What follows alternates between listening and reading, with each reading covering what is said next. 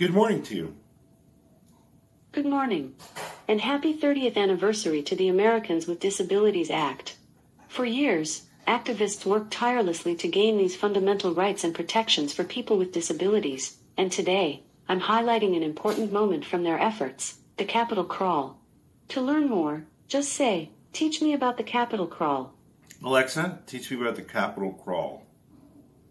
On March 12, 1990, over 1,000 people gathered in Washington, D.C. to protest for the rights of people with disabilities, demanding Congress pass the Americans with Disabilities Act.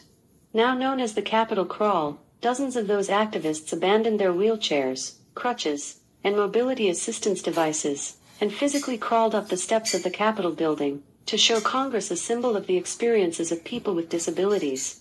One protester, 8-year-old Jennifer Keelan, even said, "I'll take all night if I have to," as she crawled up the steps. A few months later, on July 26, 1990, the Americans with Disabilities Act was enacted, thanks to the tireless efforts of activists from across the country.